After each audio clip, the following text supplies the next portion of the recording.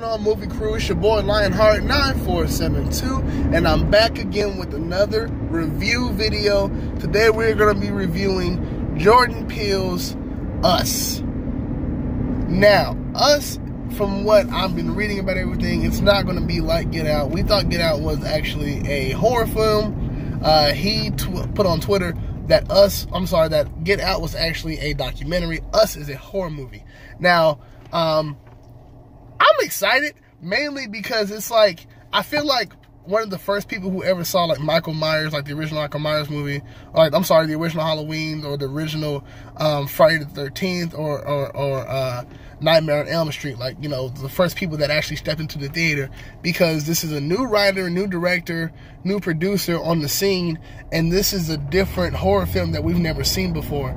So I feel like, in a way, like, you know, one of the first people to see his work as far as his horror film making goes. So I'm super excited. I'm super excited for that. Still a little bit under the weather, but yeah, you know, when I do go see a movie, I like to try to make the most out of an experience. So we are on the way to Downtown Disney again. All right. So you guys saw Downtown Disney last time. If you didn't, go back and check out that review I did on Captain Marvel. I like to do my reviews a little differently.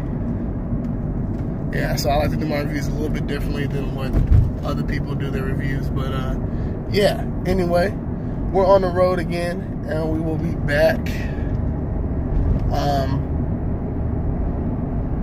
when we get to Downtown Disney. So I'll see y'all then. Peace.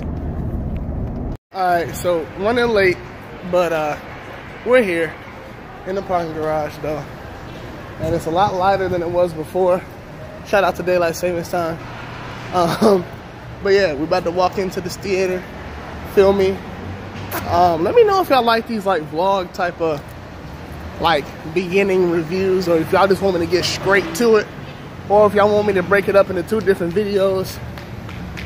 Yeah, let me know what y'all feeling. Alright, so I will see y'all truthfully when we for real when we get to the theaters. I'm sorry.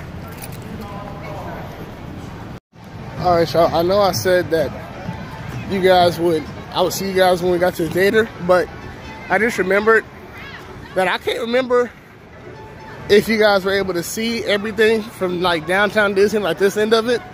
So it's more light, so I decided to go ahead and bring that camera out one time over for y'all. Planet Hollywood, no, I'm talking about Dumbo with it.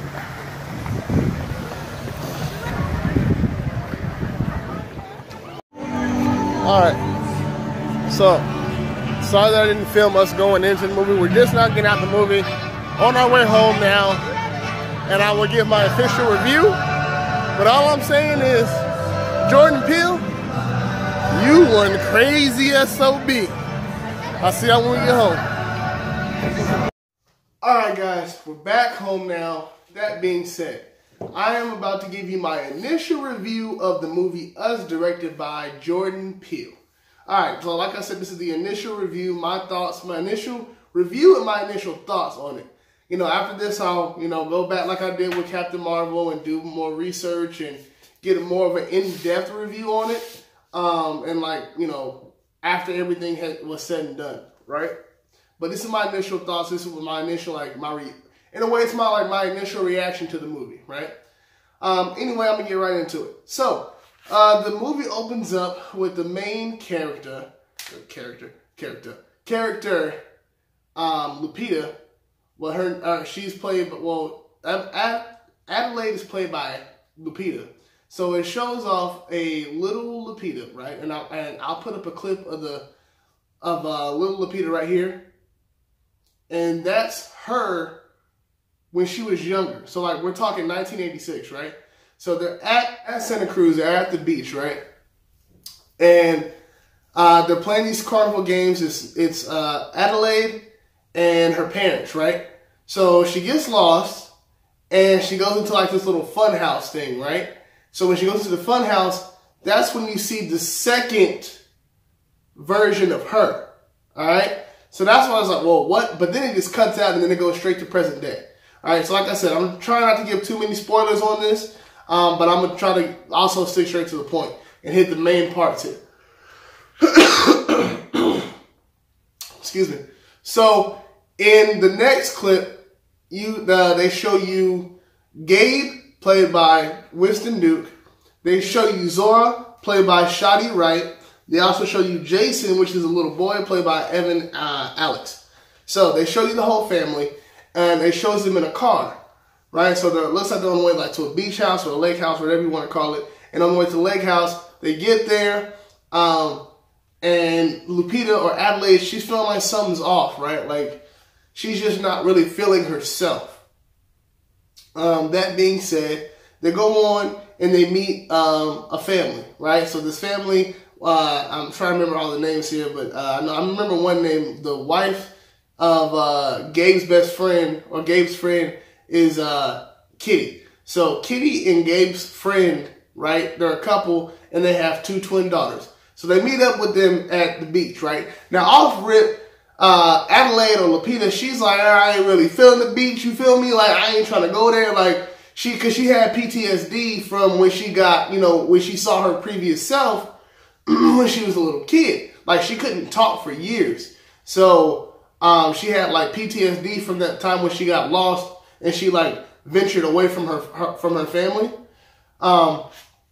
She had PTSD from that. So she was like, I don't want to go back to the place where, I got like severely mentally messed up. Like, I ain't trying to do that, bro. But, Winston Duke, like, come on, bro. Like, come on, babe. I already made these plans. And, Jason, our son is excited. The whole family's excited. I feel like it'd be really great for the family. Blah, blah, blah, blah, blah. So, excuse me, y'all. I'm still kind of like sick, under the weather.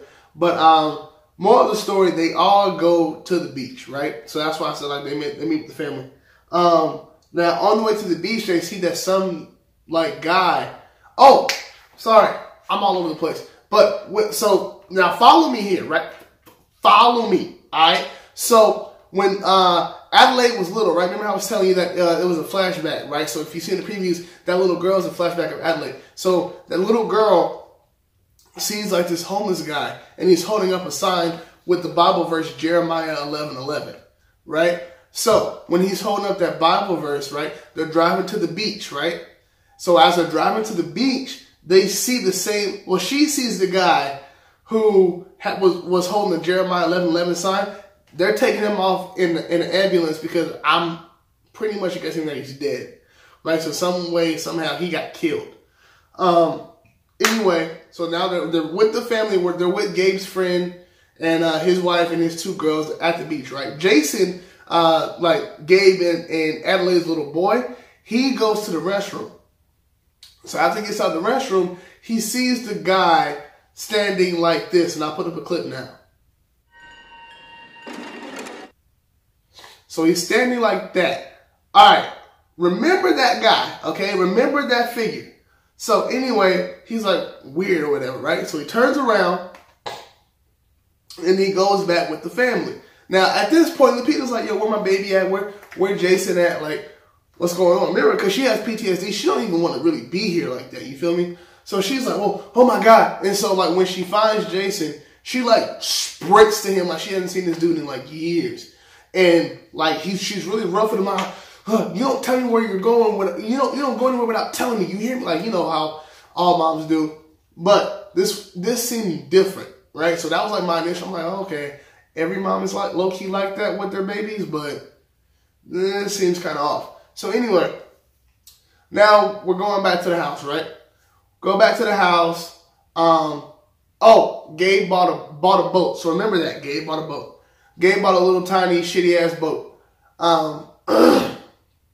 Go back to the house, right? And it's nighttime now. So she's putting everybody to bed, right? Like you see Gabe, he's sitting in his chair and he's watching the highlight games of the Giants. San Francisco Giants, the baseball team. And she's like, Lupita, excuse me, or Adelaide, she's like getting things ready, but on her face, you can see that things are off. Excuse me. Take a quick sip of water.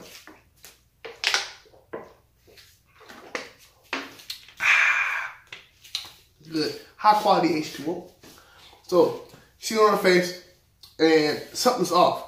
So, boom, goes in, tells Zora, phone off, night time to go to sleep, right? It's like 11 o'clock. So Zora goes to sleep, boom. Then she goes to Jason's room, tells Jason, like, everything, you stick with me, I'll keep you safe. I didn't know what happened to you at the beach. Like, a pervert could have took you, terrorists could have took you, sex trafficking, all the other shit that's going on, you know what I'm saying? Got R. Kelly running around here. Anything could have happened to you, you know what I'm saying? So she says to him, stick with me, I'll keep you safe. So now it switches back to where Gabe and Adelaide are in the bedroom, right? They're in their bedroom, and you know, he's trying to get in the mood. He's like, come on now, like trying to turn on Mr. Nasty time. And she's sitting here and she's like, man, something feels off. Like, I know we came up here last year, but this year feels so off. And so that's when she tells him about the experience that she had at the beach when she was a little girl, and her family went. So when she got, you know, the time she got lost in the fun house, and that's how she got PTSD. So he's like, you know, trying to make light of the situation, trying to make her feel better.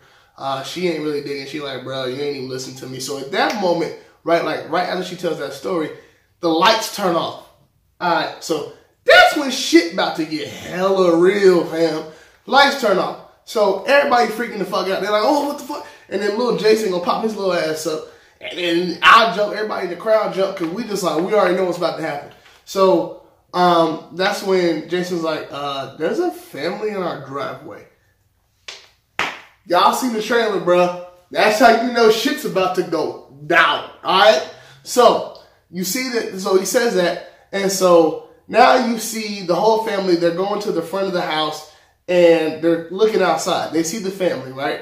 And it's a dude, a woman, looks like a little figure that's kind of like on all fours, like kind of crouched down, and then you see another little girl.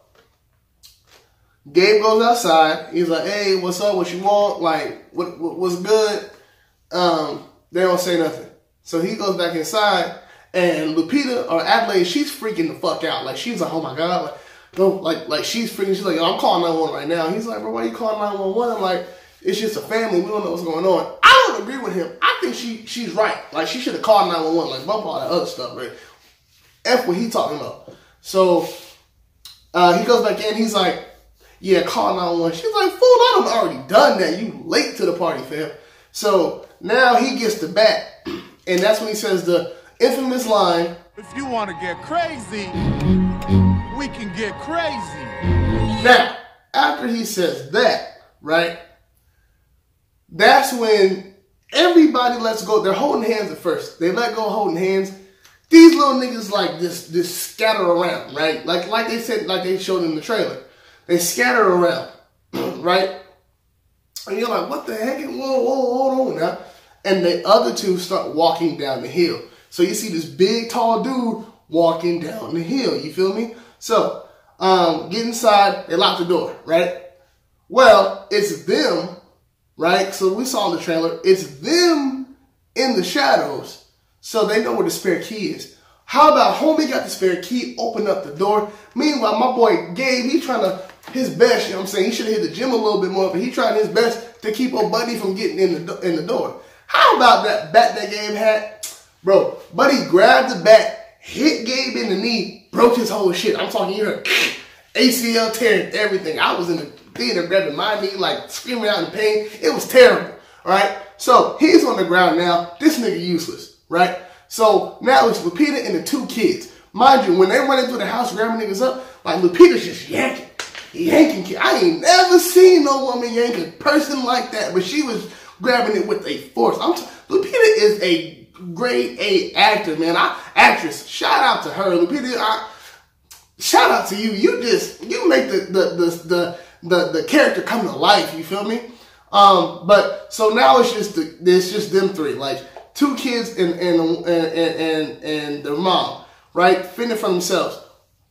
So Gabe gets in the house, like, well, you know, the clone Gabe or you know, the other Gabe gets in the house. Now on top of that, then you get Lupita the second Lupita number 2, breaks in the house, right? Then you get the other two you get Zora, the other Zora and the other Jason that breaks into the house. The other, the dude that got the white mask on his face. So they go, so now everybody, Gabe finally stood his punk ass up, and now everybody's sitting on the couch and they're looking at themselves, right? So they're looking at the people in the red. Now, Lupita number 2 is what we're going to call her for now. She goes on and she's talking and talking and talking, and she tells a story about how it was the princess, princess, something like that, and the shadow. The princess, for Christmas, she got cushy toys, love, and stuff like that. The shadow got sharp toys, blades, and when they touched them, it cut her. And pretty much how she, Lupita number 1 Adelaide number 1 had the good life, and she had the total opposite. She had met a prince. The princess met a prince, and the shadow met this evil person. And the princess had a first daughter, and the shadow had a monster. And how they had the princess had a C-section, and the shadow had to cut herself open, and also the son got burnt, right? So talking about the family pretty much. So they're what you call tethered together. They never really explain how they're tethered or how they're clones or whatever, but the government somehow cloned everyone. So they're tethered together. So whatever this side is going through, the other side is also going through. Shit blew my mind. You know what I'm talking about? Like, it was crazy. So anyway, we're going to fast forward a little bit. Like I said, keep it real brief. But yeah, so now we know that the clone versions, the crazy ones of the family, they're connected because they're clones, right? So I'm going to fast forward a little bit. But a lot of action, I'm not going to get into it, all the action, because I do want y'all to go see it. But a lot of action goes on between when they found out who the clones were, that they have clones of themselves, and to the next part that I'm about to tell you about. So after all the action and all the ass kicking and all the killing and blood and guts is going to spew out. So if you're squeamish, be careful. Now we fast forward to when they're going to be headed south. So the whole goal, right? They're on the news and stuff now. The news says that they don't know what the hell going on, but everybody's holding hands, right? So remember that when you go see it. Remember that everybody's holding hands. Because I didn't even really touch on that. But like I said, this is a quick review. I'm not going to give you every little detail into it because I do want you to go see the movie and enjoy it. So everybody's holding hands. So the news don't really know what the hell's going on. Now we fast forward and Jason, right, the good Jason, gets taken. So the evil Lupita, or Lupita number 2, takes Jason. Oh yeah, I want to call Lupita. I don't want to call Adelaide because it's so hard for me. I don't remember it, but Lupita takes Jason, right, the good Jason. So now takes Jason and takes him into the fun house, right? The fun house that Lupita went to when she was a kid. So now Lupita sees herself and the other self, and I don't want to give too much away, but the good Lupita, right? Quotation, the good Lupita kills the clone Lupita and finds Jason. They go back upstairs. Everybody lives. Gabe lives. Zora lives. Adelaide lives. And Jason lives, right? So that's just the main synopsis. But stay until the end because the movie took a different turn, brother. When I say it took a turn, it made a whole U-turn. And I was like, what? Like, everybody in the theater was like, oh, shoot. Like, bruh, swear I didn't see that coming. Like, Me personally, I'm a horror fanatic. I did not see that ending coming. I did not see that coming. All right, boom. Got that initial review out the way. My initial thoughts on it. It had every intricate part that a horror movie has. It had the, why are you doing this? Like, that's so, like, why are you, bro, why? You know how you're sitting in the theater and you're watching the character do something, you're like, that is so dumb. Like, why would you do that? It had that aspect. It had jump scares. It had moments of like, you know, where it was low and then it just, boom, action. It was low, then it was action. It had every aspect that a good horror movie has. Originality, everything. Now, I want to talk about the meaning behind it, or the satire behind it. You know, with the good and the bad. I personally, what I gathered from it was, there's a good in all of us and there's a bad in all of us. There's a good side and a bad side, right? We've all done something that wasn't our good side, and we've all done things that was our good side. And what I gathered from it was that the bad side is always in the shadows, right? And also kind of like an alternate universe, right? So where you think that you have it so bad, there might be, you know, a different version of you that has it worse off than you do. You know what I'm saying? Or when you're going through these trials and tribulations, you know, you're taking for granted what God has gifted you with. You know, if you wake up with all your fingers or all your toes, you're able to walk, you're able to breathe, you're able to go outside and enjoy the sun, enjoy the breeze, enjoy the freedom of doing what you want to do, enjoy the freedom of making choices. No one's telling you exactly what to do. You know, we might be in a situation where you're working a 9 to 5, but no one is forcing you to make that 9 to 5 or forcing you to do this. You have a choice. Not everybody has that. So I think, you know, the message was to, you know, don't take for granted what you do have, because, you know, there's always that bad side that never gets a chance to come out to the light and gets to see the world for that good side of you. Like what makes you good. It doesn't get a chance to see what makes you be a good person. It only gets to see the negative side of everything, which in turn makes him into a bad person or a bad side. So pretty much, don't take life for granted. Is one of the messages I got from it. Also, what I got from it was to never, how can I put it? Was to never, ever wish for somebody else's life, right? Because in there's a part in the movie where Gabe's friend's wife is talking about how she had work done, and she's like, we all can't be perfect like you, talking about Lupita, right? And so, you know, making light out of it. But when I thought about that, I'm thinking like, you know, she wanted to be perfect, but she wasn't happy in her own skin, so she got surgery done. Now, I'm not gassing or doubting anybody who gets surgery, but I do believe that the movie was saying that appreciate who you are, because somebody else definitely might have it worse. Like, you know, everybody had clones. So, like Jason, the clone of Jason had his face burnt. You know what I'm saying? Like, never wish for somebody else's life, and always be appreciative of the life that you do have and the opportunities that you do have, and see the good things in your life. Not saying don't try to strive to be better, but to also, while you're striving to be better, be appreciative of what you have. But yeah, anyway, that was my initial thoughts and reaction to the movie. I didn't want to give away too much. I still feel like I gave away a little bit too much, but I didn't want to give away everything, because I want you guys to go support Jordan Peele and go see us in the theaters, man. I'm telling you, do not bootleg this, y'all. I'm telling you, don't bootleg it. Don't, you know, no showbox it. Go see this movie. I'm telling you, you will not be disappointed. I loved it. I hope you guys enjoy it. Anyway, I hope you guys enjoyed this review / initial thoughts and feelings and initial reaction to the movie.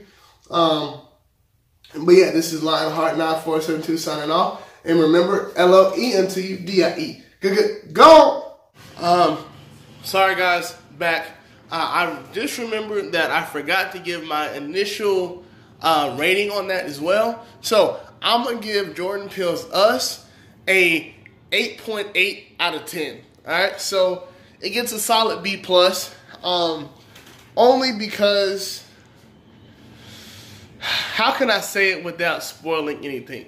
I'm giving it an 8.8. I'm giving it a B+ because, one, I wish it was a little bit longer. I wish we had a little bit more backstory of how the clones or the shadows or the tethered got put together, how that whole thing happened, like how they get the DNA, like, you know, so on and so forth. Also, I would have liked it to be a little bit more, like, have more parts. So, like, have a little bit deeper storyline, right? But that's just, like I said, my initial rating, my initial reaction to it. But, yeah, I just want to put that in, so peace.